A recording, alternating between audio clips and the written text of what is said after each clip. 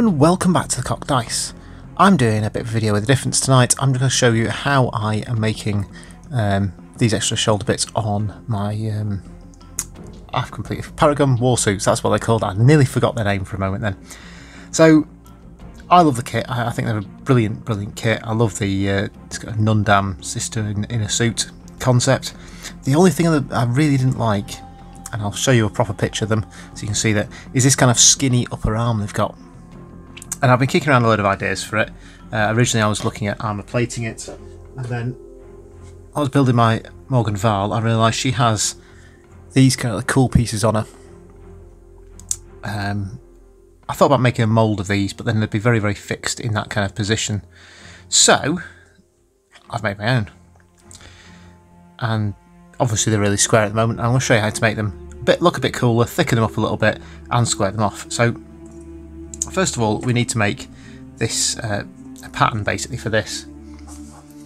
I found that piece of 1 centimetre thick, fairly hefty paper. This is just a notepad I have nearby. And wrapping around, it wants to be about 2 centimetres long. So all I did originally was wrap a piece around the shoulder here, from the point there to the back, measured about 2 centimetres. I put a pen on the inside before I stuck the arms on and drew around the inside of the arch, and that gave me a nice arched piece like this, obviously with the cutouts. And then I sat and very carefully measured out 5 cutout pieces at the bottom with a little gap between them all, just to kind of replicate this pattern here. So I made that's my master. I then cut 6 more of these out,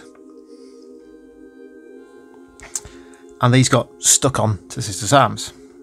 And I was looking at them the other night going, kind of cool idea, how do we make it better? So the first thing we're going to do, paintbrush, dab of water, just soak the paper all the way around, like so.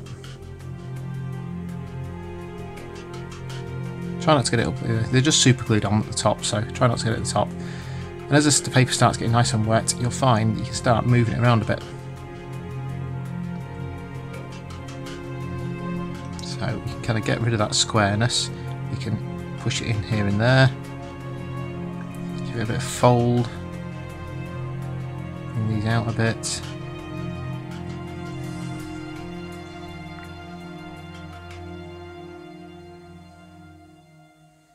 Start giving it a little bit of movement in it, because it was looking a little too square previously. Just do it lightly with your paintbrush, it doesn't need to much.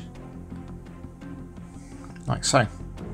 Then, once that's dried, and here's one I made earlier, that was my yesterday one. No, it wasn't, that was my this morning one. That was yesterday's one. This one should be, yeah, this one's nice and dry. As you can see from this one, we've got a much better curve around some of the shoulders. I've twisted some of these round. We need to make it a bit firmer. So, obviously it was paper before. This, lovely and firm. So this is the one I made earlier. This is my test piece again, and we need to get tub of super glue, really nice thin runny super glue. And this is my ancient old super glue now, and we're just going to dab some of this on. So this is just paper here. Nice dab of that on. Get a really nice old knackered paintbrush, which I've got one over here. I'm just going to spread this over. And what this will do, this will soak into the paper. Super glue is great for this and make the paper really nice and firm. So yeah, back to here's one I made earlier. Now as you can see from this one, this is really nice and firm now. It's not quite as folded. I've left this one a little straighter, I think. I've perfected the technique a bit more and made some more folds in my later ones. Next up, you'll need some green stuff. Probably not a lot of this. Just let's take a bit off the end here.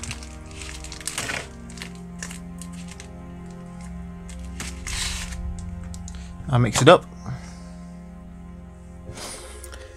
So once you've got a nice smooth ball of green stuff, we're going to take some bits of this off. Just a tiny little amounts at first. flatten it out to nice and thin, and we're just going to add it to the paper. Fingered off my finger. Didn't wet my finger first, that was silly. Then use the dish end of your sculpting tool, and we're just going to very carefully start spreading this over the surface of the shoulder. Now you might be asking why I did this and not just make green stuff ones and hang them.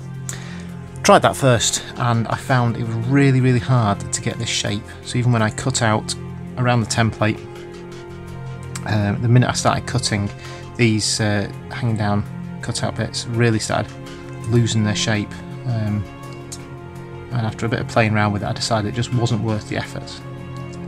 So instead I decided it was going to be far better to put some sort of structure on it first, so I can green stuff over it, and then just build the green stuff up in little thin layers.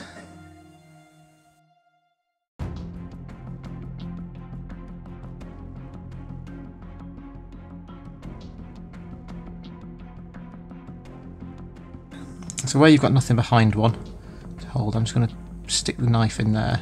I'm not really pushing into the mould at all, just holding it behind so I've got something to press down on. I can spread this green stuff in without ripping the paper. But that's kind of the purpose of the super glue. It makes the paper much stronger and able to take a bit of pushing round at this stage.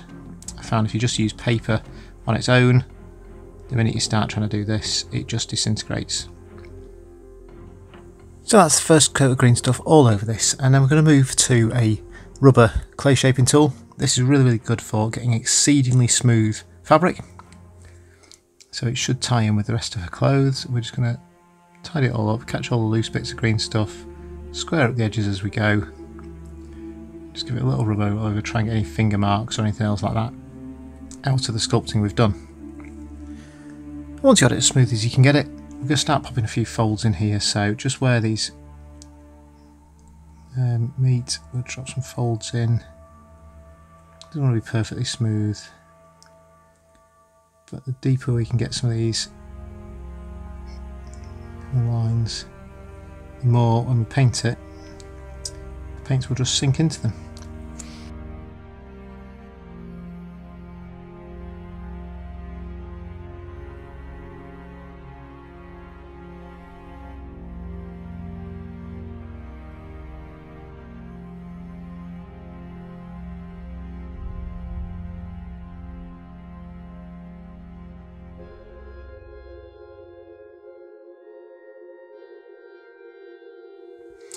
So as you can see, we've got some various folds and creases in this fabric now, and just a little bit more texture in it.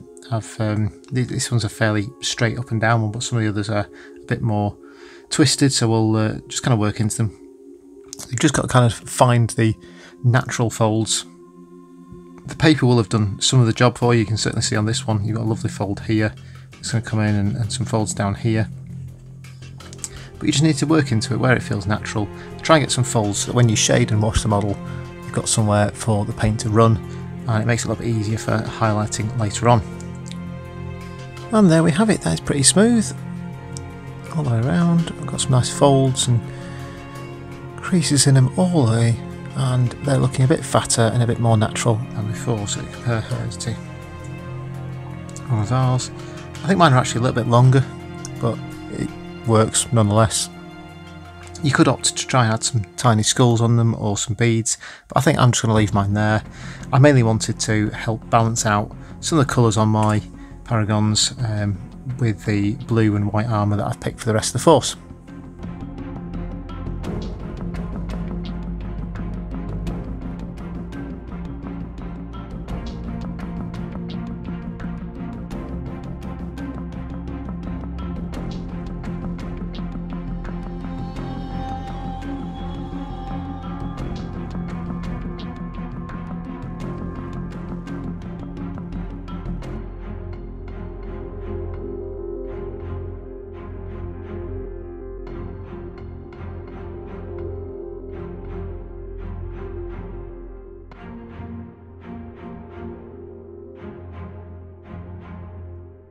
And thanks for joining us here at the Clock Dice. Why not like this video and add a comment below? It really helps boost the channel. And while you're at it, if you click on the icon below, you can subscribe to the channel for all the latest updates as soon as they're live. Why not check out some of our other videos and playlists? You can click on the ones on screen right now. Take care, and we'll see you next time.